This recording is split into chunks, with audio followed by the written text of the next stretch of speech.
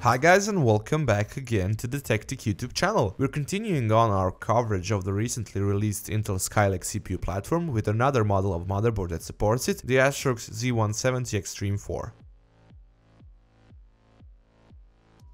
This model falls into their higher-end portfolio for the Z170 chipset series, but with a little bit of a lower price since it has less features compared to the rest of the models in front of it, like the Extreme 6 or ones from the Fatality series.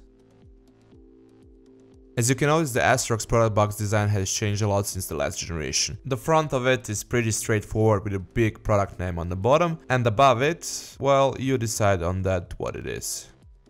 Going to the back of the box, we have all the main features laid out with details about them, like the USB 3.1 support, high quality motherboard components and M.2 slot, as well as a picture of the motherboard and a list of its technical specifications. Last but not least, a true highlight of this back side comes in this pretty weird, awkward picture of what seems to be a common or ideal type of user for this motherboard.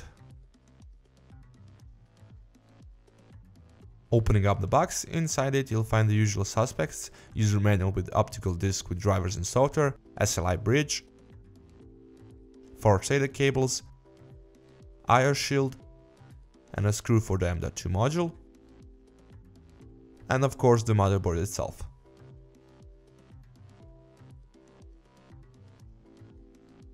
As with the product box, ASRock also went with a different style and an overall reconstruction of the visual design of the motherboard. This generation of Extreme series is dominated by the black matte color scheme with a hint of brownish gold on the passive heatsinks for the chipset and power design, as well as on the Purity Sound 3 audio circuitry, which contains separated shielding, Realtek LC1150 audio codec, Texas Instruments headphone amp, and high quality Nichicon audio caps. Moving back to the more usual components, as you can notice, the board has 3 physical PCI Express X16 slots, with which is possible to do a 3-way crossfire configuration at X8, X8, X4 speeds, while for the SLI you can only do 2-way X8, X8 configuration. Beside them we have 3 PCI Express X1 slots, all being the 3.0 standard. Hidden between the slots you'll find one M.2 slot for up to 110mm modules and with 32 gigabits of total bandwidth. Going around the motherboard, in terms of the unique features, you'll find a dedicated power on and reset button together with the BIOS post LED screen. In that bottom corner you can also see one SATA Express connector consisting of the 2 SATA 3 ports, as well as a BIOS switch to toggle between the main and the backup one. The rest of the SATA configuration consists out of 4 SATA ports combined into 2 SATA Express ports, and next to them on that right outer edge of the motherboard you will also see USB 3 header and the 24-pin ATX power connector, while the 8-pin EPS power connector is well hidden in the top left corner between the armor shield for the I/O and the passive heatsink for the power circuitry. Speaking of it, ASRock took care of power circuitry with beefy 10-phase power design consisting of the Nichicon 12K platinum caps and high quality MOSFETs. Right next to it and to the CPU socket itself we have a 4-slot DIMM configuration for DDR4 RAM, and it's up to 3866 MHz 64GB memory support.